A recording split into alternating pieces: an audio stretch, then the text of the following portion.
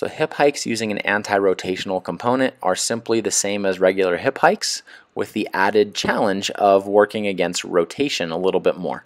And so this is going to force the lower leg to do a little bit more work as far as stabilization is concerned, and it's going to make the obliques do a little bit more work. So ultimately it's just providing additional challenge to stability as we go through our dynamic hip hike drill.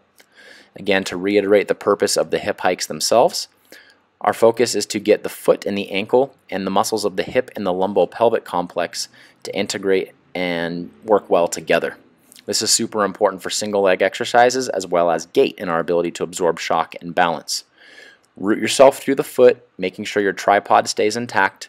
You're going to let your hip shoot out to the side, and then you pull the hip up and in using a combination of your opposite QL and same side glute muscles, and then you're just moving back and forth through the hip.